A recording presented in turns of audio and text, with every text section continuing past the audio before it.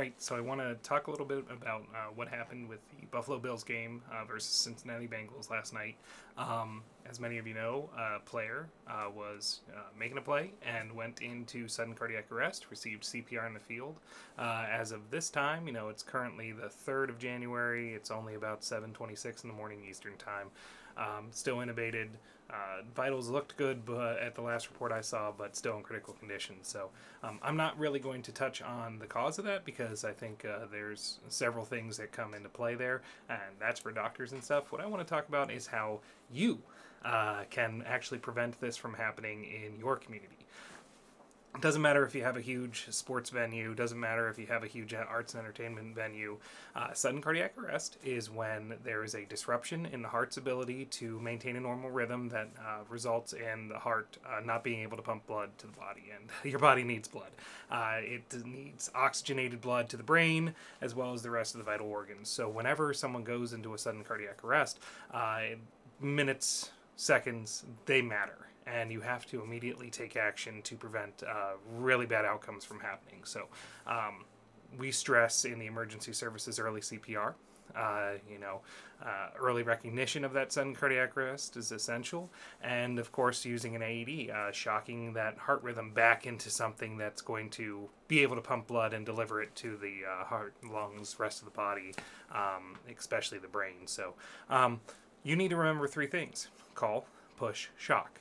That's really the essential elements of saving a life when we talk about a sudden cardiac arrest that happens in the community or at home.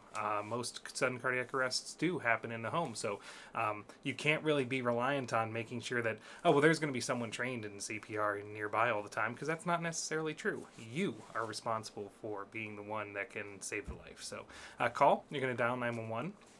Most places in the United States have some sort of emergency medical dispatching program that they can talk you through telephone CPR. So that's just number 1. Call, put that on speakerphone, put it right down next to the patient. The next thing you're going to do is you're going to push. You're going to push hard, fast, in the center of the chest, about 100 to 120 beats per minute. Whenever we teach this, we usually use the disco song Staying Alive. There's a lot of other ones out there. Baby Shark, the Imperial March from Star Wars. Pick whatever song works for you, but it's one of those things that that good quality push down also has to be met by a recoil up, because that's when the heart fills with blood, and that's when the heart's going to be kept alive so that it can get back to doing its normal job as well. So that's push, and then shock. Using an AED, they're all very intuitive. They're all very easy to use. You do not need to be intimidated by it. It will not shock you or a patient that doesn't need a shock. So put that AED on. Some common pitfalls I've seen when these types of scenarios have happened in the community that I respond to. People being afraid to jump in and help. That's number 1. You will get a bunch of people trained in CPR, but they're, just members of the community, and you'll also have, an AED right there, but there might be someone who's an old, retired, might have been a, podiatrist or some other, weird ancillary doctor that's like, oh no, they just had a seizure. And then everyone who could help doesn't, and it turns into a really bad outcome for that patient. You need to understand that when someone goes into sudden cardiac arrest, there can be a brief movement. When Christian Eriksen had his sudden cardiac arrest at the Euro 2020 opening game, he actually had a brief seizure-like activity, but it stops, and there's not a normal breathing. There's only this occasional agonal gasping.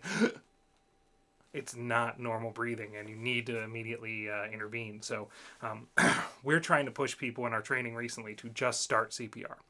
When the paramedics get here and we can put them on a heart monitor and we can see the underlying rhythm, then you can, stop. Now, if the patient gets up and says, please stop, yes, by all means, stop performing CPR. But you need to just be ready to act. And if you have and wait for that doubt in your mind to say, well, maybe they're not in cardiac arrest, those are seconds that they're not going to get back. So just jump in, intervene, and when the paramedics or another health professional gets there that can put them on a heart monitor, then we can make the determination if further CPR is needed. But your job as an initial responder is to start pushing, and that's really the critical skill. So understand they might have seizure activity, they might take an occasional agonal gasp.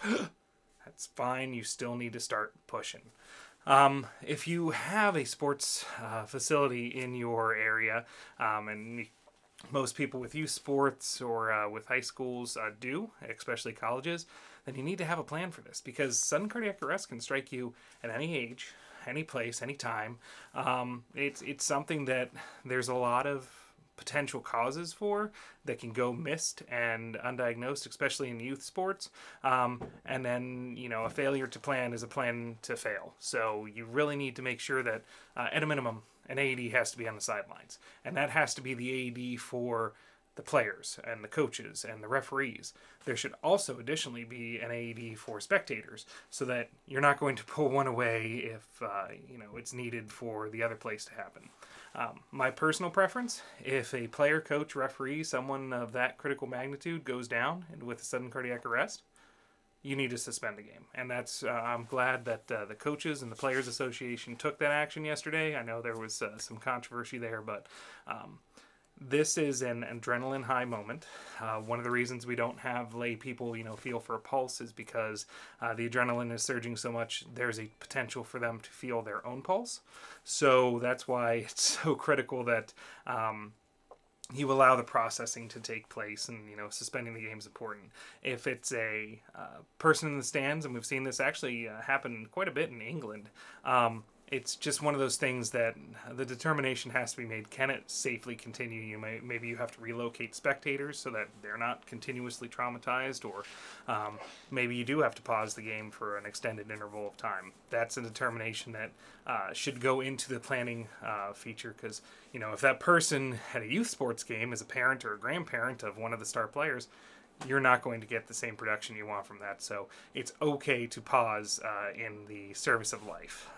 That's perfectly acceptable in my opinion, and something that should take place anyway.